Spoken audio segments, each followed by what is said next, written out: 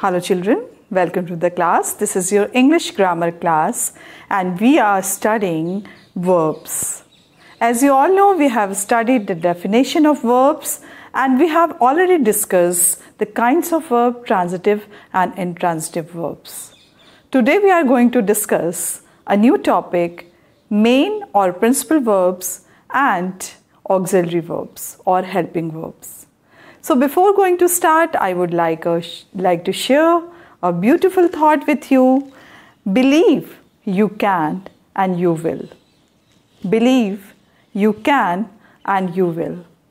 It means believe yourself and you can do wonders. God gives you powers. You just recognize yourself. God created you unique creature. So every person having different quality, different behavior, they have to recognize themselves. And one thing is more important, that work hard. If you are working hard, so you will achieve success. So always believe in yourself and work hard. So that make you a better person. So for this note, I would like to start my class and we are going to discuss today main or principal verb and auxiliary verb. As you all know, the action words are called verbs. And we have discussed earlier in our video that transitive verb, the verbs with object, and intransitive verb is verb without any object. And today we are going to study main or principal verb. So what are the main and principal verb? First, we have to know this first. Main or principal verbs are also called lexical verbs. So this is the main part, or you can say the important part of a sentence. And if we are going to write the definition of main or principal verbs, that is, you should understand first that main verb is an important role in the sentence. If I am writing over here, Ram writes. So here you can see, writes is a main verb. It can be changed if I am writing, writing, or if I am going to write, wrote. But here you can see the main verb is still main verb. Or this gives you meaning of whole sentence. Here you can, Ram writes. If I am going to write over a Ram wrote, so it is also this remains same.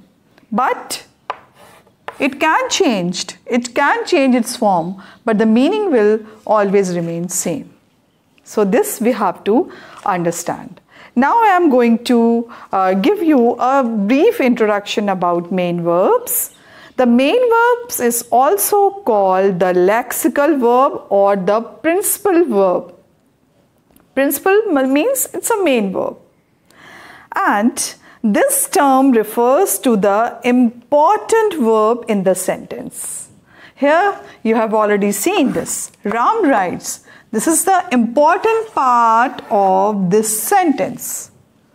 So, the one that typically shows the action or state of being of the subject.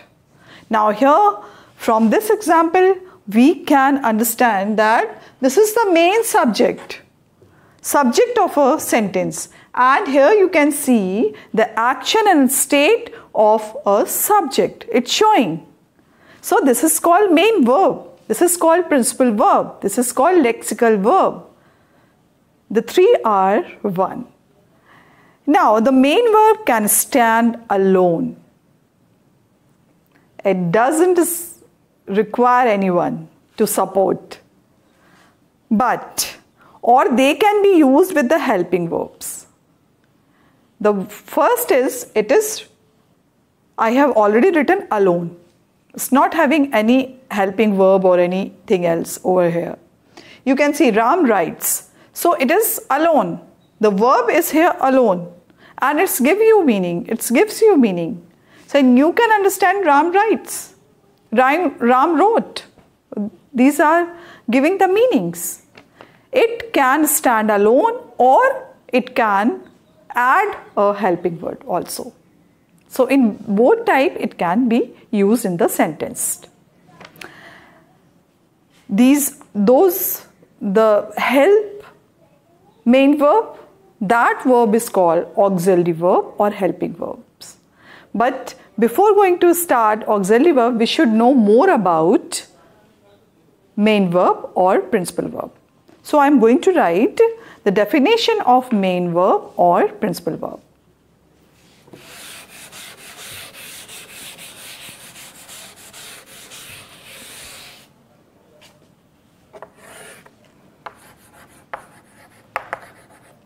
Main verb or principal verb. It is also called lexical verb.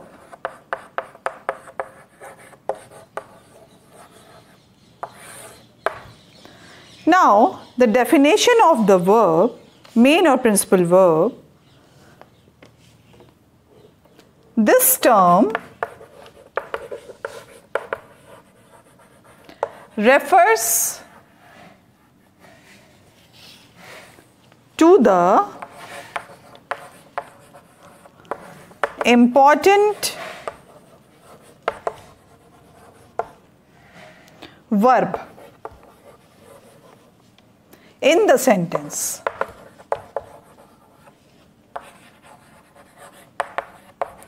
In the sentence, the one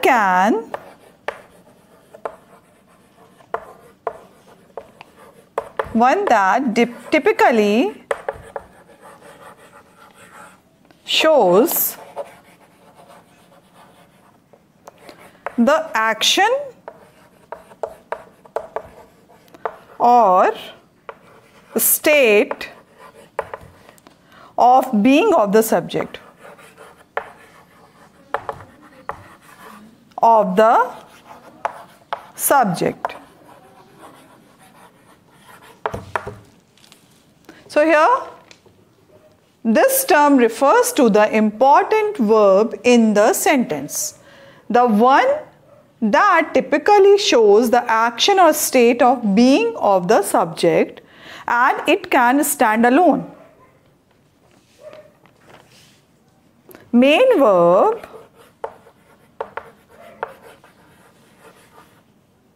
can stand alone,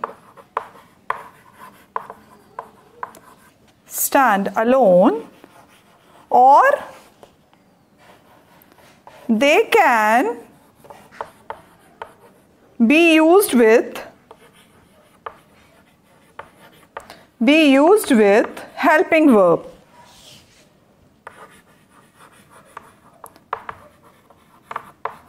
And this we will study later.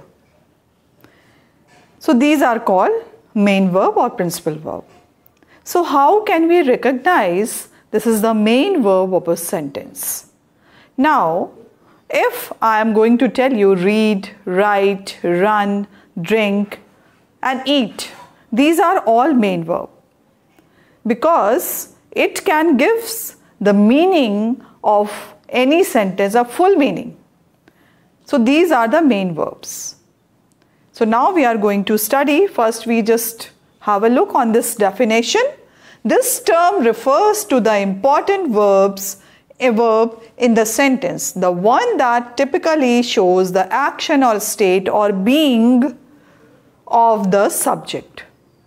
Main verb can stand alone or they can be used with helping verbs. So this we have to learn, because whenever the question is asked, where is the main verb of a sentence, we can memorize this definition and we can recognize the main verb in the sentence. So this is very important for you. Now we are going to see that what are the main verbs and how we are able to recognize the main verb.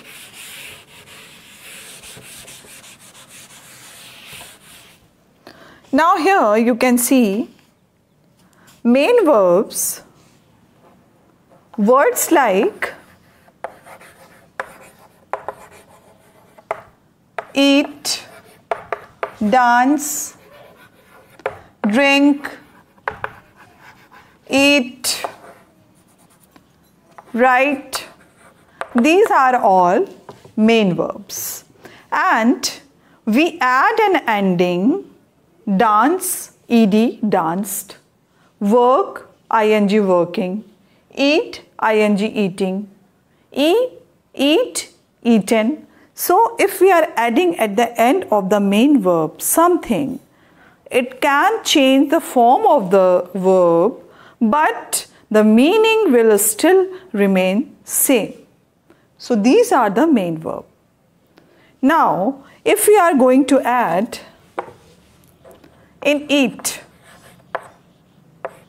ing, and it will become eating. Dance plus ed, so danced. But here you can see we change them to get other form. We have changed. We have already added over here ing, and here you can say see ed. So it can change the form, but the meaning, or you can say the word main verb will remain same, because it is eat plus ing, but the main verb is here. We have added this suffixes to make in the different forms. So one thing we have to remember always, if we are going to write awake, and in past form we are writing over here awoke. So here you can see this main verb is remaining same, and it can change the form. It can change the form, but it's give you total meaning. So here you can see, children, eat, dance, awake, these are all main verbs. So main verb, what are the main verb? Write, eat, dance, and awake. These are all main verbs. These are called main verbs. Now we are moving to auxiliary verbs or helping verbs. Helping verb meaning that can support anything, that is called help. So this helping verb is going to support main verb. Suppose is, if I am going to write over here Ram is dancing. So dancing, dance is a main verb, and we have added ing, this become in continuous tense, but the main verb is dance. And now to making present continuous tense, we have to add is. So is over here helping verb or auxiliary verbs. So now we are going to study this. Let's start auxiliary verbs and helping verb or helping verbs. Auxiliary verbs or helping verbs. Now, a verb used in forming the tenses, moods, and voices of other words. The primary auxiliary verb in English are be, do, have, has. These are the primary auxiliary verbs. And if we are talking about modal auxiliary verb, so can, could, will, would, shall, should, these are the modal auxiliary verbs. So here you can see there are two kinds of auxiliary verb. First is primary auxiliary verb, is, am, are, was, were. These are the primary auxiliary verb. And the modal auxiliary verbs having a different criteria, that is can, could, shall, should, these type of the will, would, these are called modal auxiliary verbs. So here you can see auxiliary verbs or helping verbs are those used in forming the tenses, moods and voices of other verbs.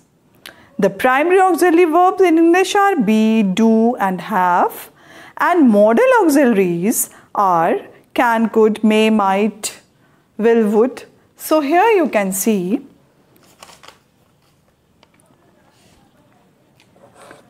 auxiliary verbs or helping verbs having two forms. First is primary auxiliary verb, and second is modal. In primary auxiliary verb is am, are, has, have, do, does, these are. And here you can see in modal auxiliary verbs can, could,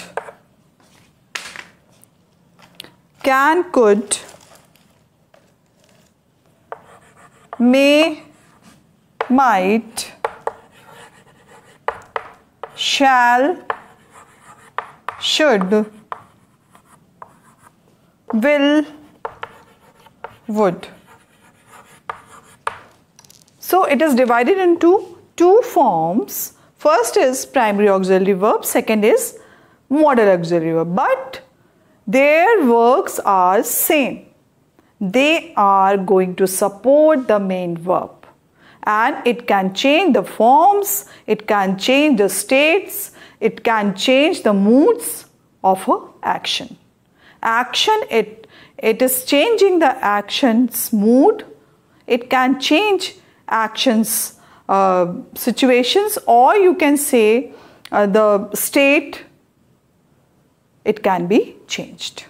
So we are going to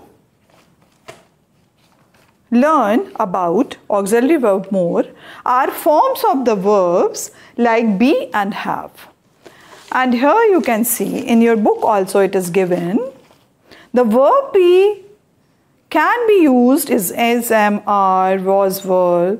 The verb have can be used had, has, will have, shall have, do or does, did, can as could. They are all helping verb. They are used to form tenses, questions, negative sentences, or to show the manner of action. So we have already seen the definition of auxiliary verb. It can change the moods, it can change the state of an action. So here you can see with the help of auxiliary verb, we can change or we can form questions, we can form negative sentences, we can form tenses and the manner of the action. We can form with the help of the helping or auxiliary verbs. Now, and it can form all these and it can expressed by the principal verb, which are expressed by the principal verb. So it will always attach with the principal verb. So this we have to remember always. It is only for to help to change the form of the sentence, the form of the verb and the state of the verb and the mood of the verb. But it is always helping the main verb. So this we have to learn or remember always. So I am going to give some examples of auxiliary verb or helping verb. From this example you can recognize where are the auxiliary verbs and where are the main verb. Now, she has danced beautifully. Example is, she has danced beautifully.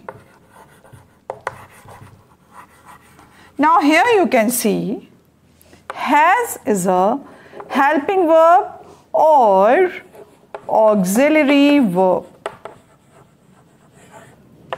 And danced, here you can say this is main verb or principal verb. Now next example I am going to give you. He is playing outside. Or she is playing outside. Now here you can see, if we have learned, the helping verb can change the tenses, can change the moods of a verb. From this example you can recognize that she has danced beautifully. Now she has danced. Now here you can see it is present perfect tense.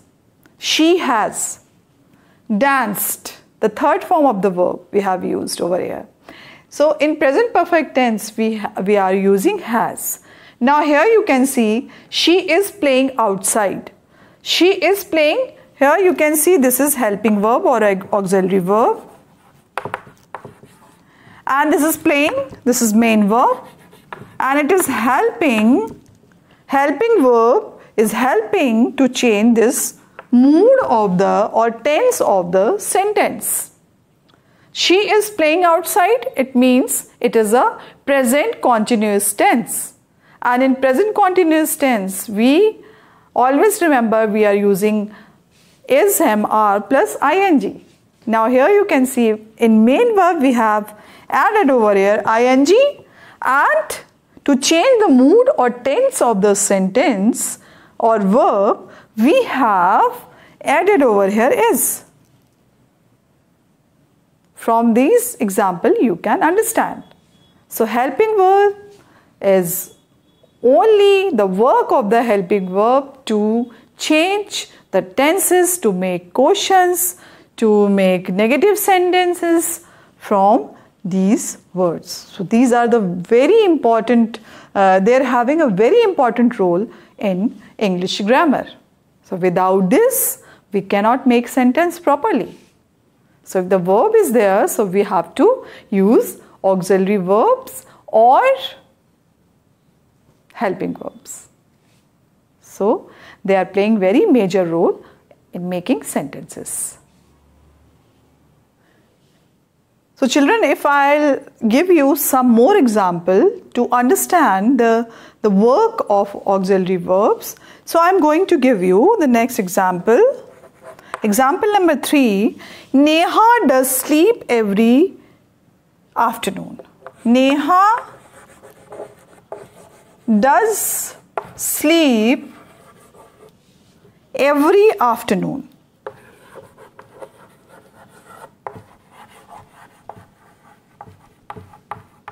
Here you can see does is auxiliary verb.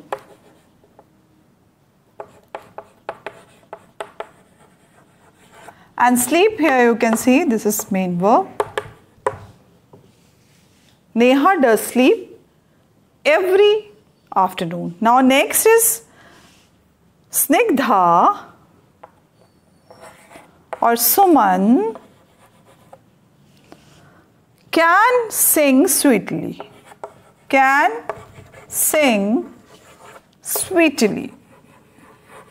Here you can see we have used modal auxiliary verb and this is auxiliary verb.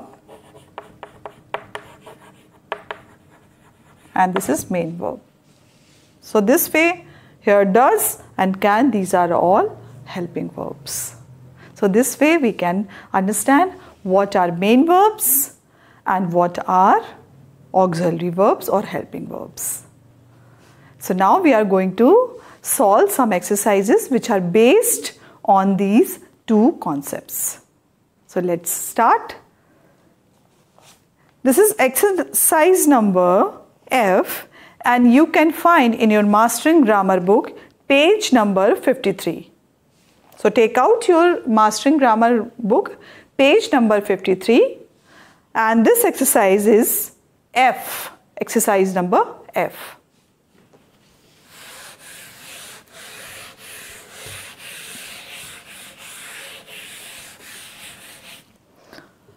Now read the following sentences and fill in the blanks with appropriate form of principal or auxiliary verbs given in the bracket.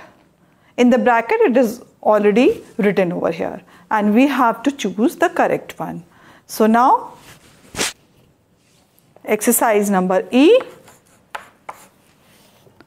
Sheetal dash a talented girl. Now here B is written over here, so we are going to write in first is Sheetal is a talented girl.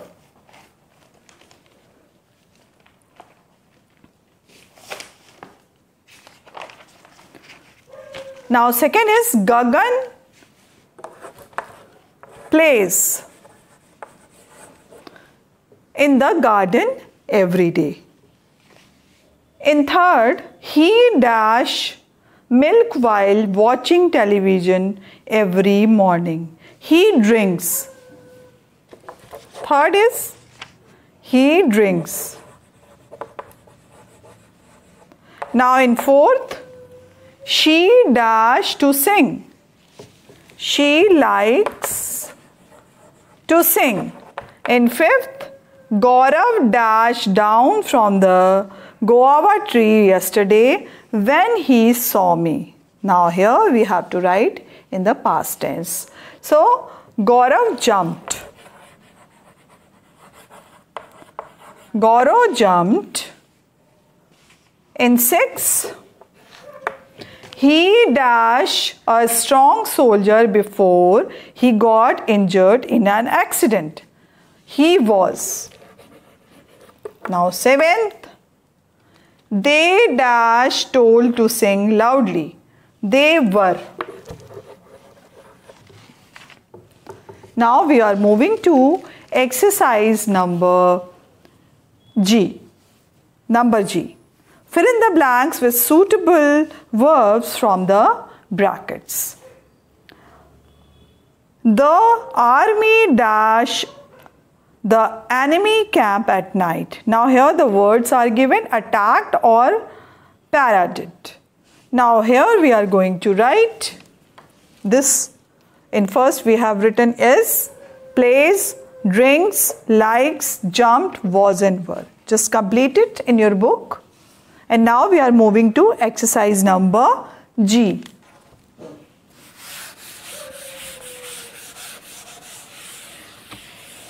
Exercise number G.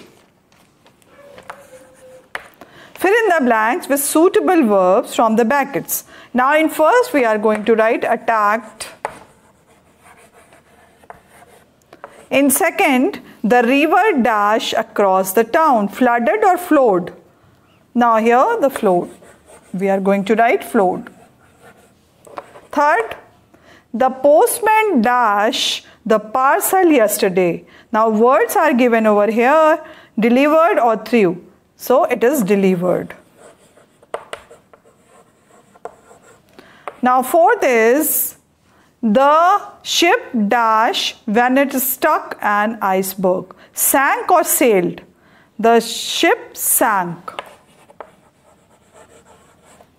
Now fifth, the audience dash at the graceful performance of ballet dancer. Cheered or hooted? Now here cheered.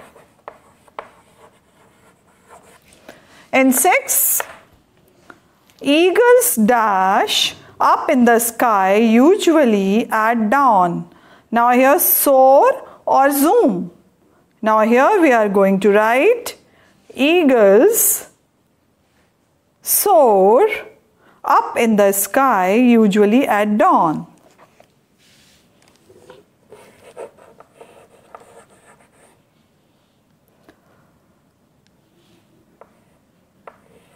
Now in 7th, the building dash into the darkness where there was a power cut.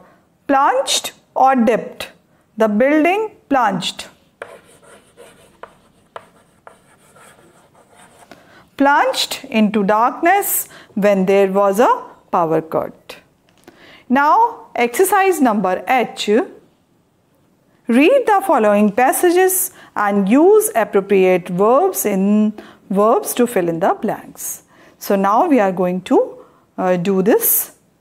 When Ganesh saw a snake, he was shocked. I am going to write. This is exercise number H.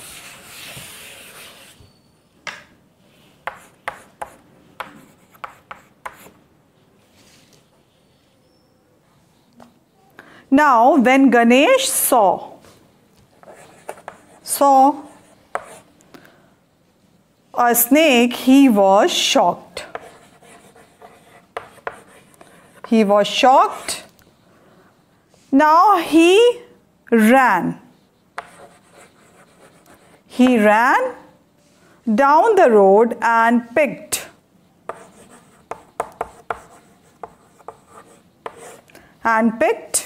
up a stick in his hand. He aimed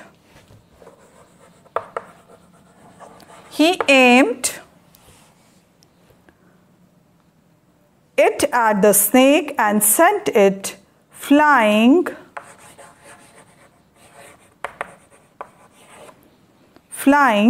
in the air.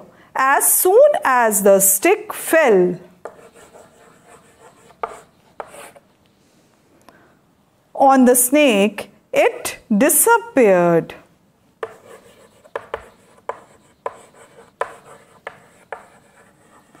It disappeared and was not to be seen anymore. Grandma always said. Grandma always said that he was a brave boy. Now this exercise is complete in the book, and few things we have to, before closing this class or this video, I would like to remind all these things which we have done today or yesterday. A verb is a word that is used to denote an action, the condition of the subject, and what is possessed by the subject. Now this we have to remember always. Now next is a verb which requires an object to complete its meaning is called transitive, as you all know. And whereas a verb which does not require an object to complete its meaning, it is called intransitive verb, but makes good sense by itself. It's called an intransitive verb. The word chips, so this is verb and it gives a meaning also. Now the second point. Transitive and intransitive verb that need a help of some word or words to complete the sense of the sentence are called verb of incomplete prediction, like the soldier fought bravely. Now here the subject complement is there, as we have done yesterday. Now auxiliary or helping verbs are form of verb like be and have. Be can be used as is, am, are, was, were, and have can be used as has, had, will have, shall have, do, and as does, did, or can, or as could. So this is primary auxiliary and modal auxiliary. These verbs we have to learn. So we have completed this chapter, and I hope you understood all the concepts of verbs. And if you have any doubt, you can ask in the online classes also. I will be always ready to give the answers if you have any confusion regarding verbs. So that's all for today. Have a good day, complete your exercise and learn the definitions also. So bye-bye.